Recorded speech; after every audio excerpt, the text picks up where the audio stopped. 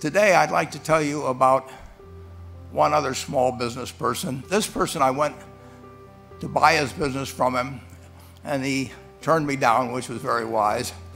But this was a fellow who was born about 8 years before I was. He was born in 1922. He was we'll call him Jack, lived in the Midwest. He was a pretty good athlete, didn't like school much. And this fellow, who was destined for this but did not know it, Jack, went to college for a year and then dropped out. He really wasn't that interested in school. And the year he dropped out was 1941. And when the United States became under attack, he went down to the Army Air Force recruiting station, volunteered, and they turned him down because he had hay fever. So he went over to the Navy and again volunteered, and they took him. They put him on an aircraft carrier. He flew small fighter planes during World War II, got 2 distinguished flying crosses from the Navy, and then he came back to the Midwest. So now we've got a young guy. Probably by this time he would be 23 or 24 years old. And the interesting thing is, he got back to the Midwest, and he actually kind of went from one job to another for a short period of, or not such a short period of time.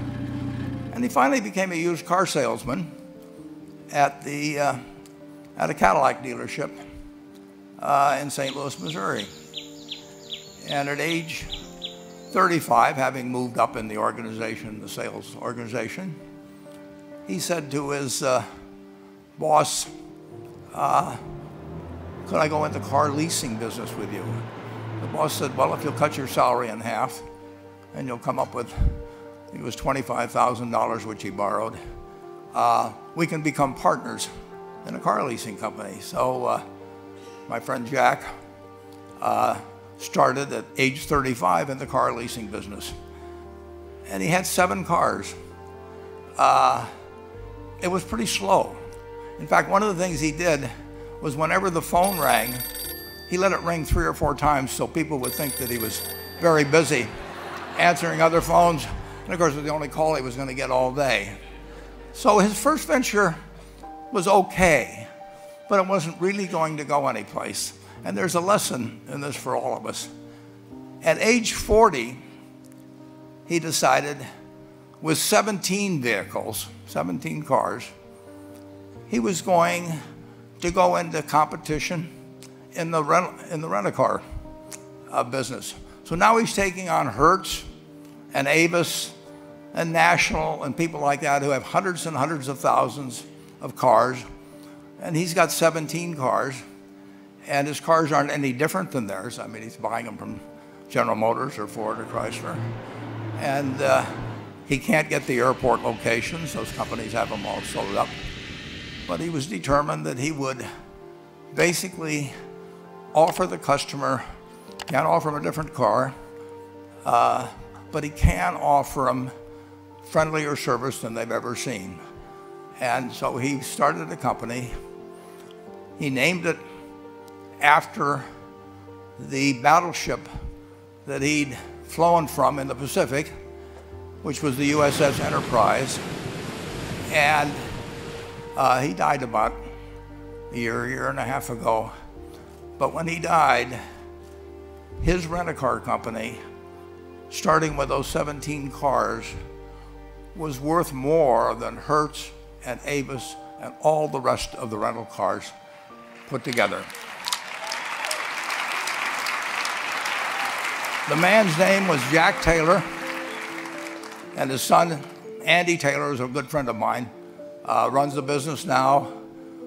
A grandchild is in the business.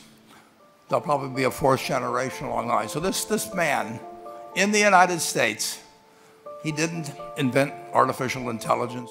Any one of us could have entered those businesses. But he lived by the by the creed, basically, of delighting his customers and working with people and establishing the relationship with them so that they in turn would want to delight the customers.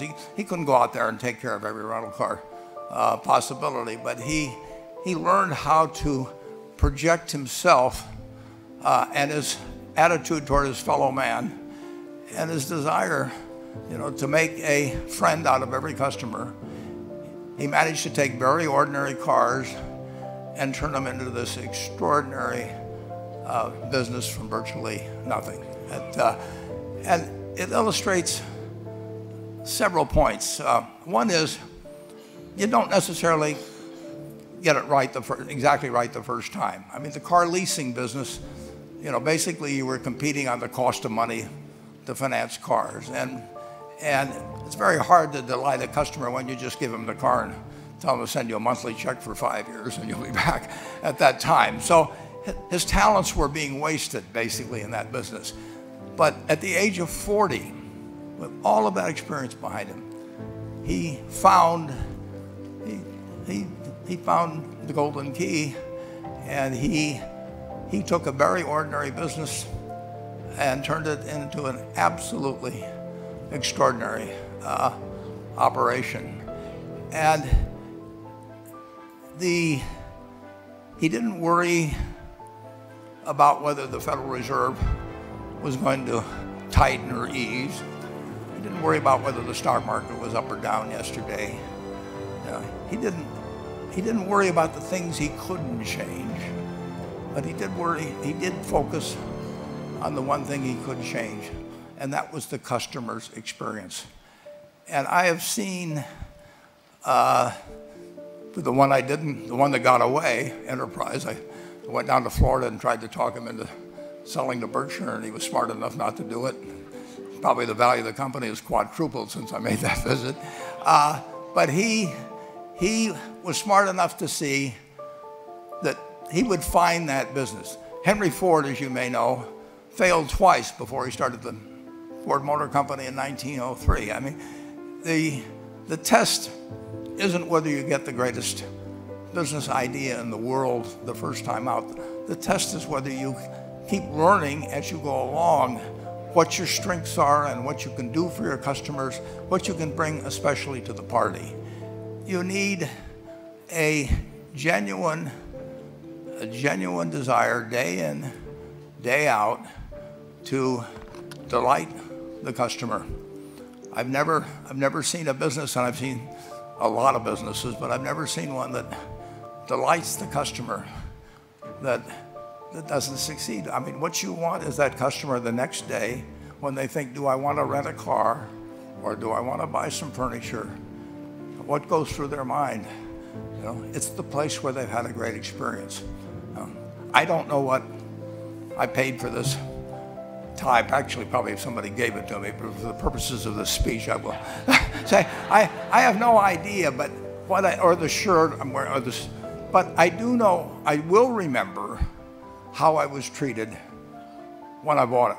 I mean, you long forget about the price, but you never forget whether you had a good experience or a poor experience with the purchase experience.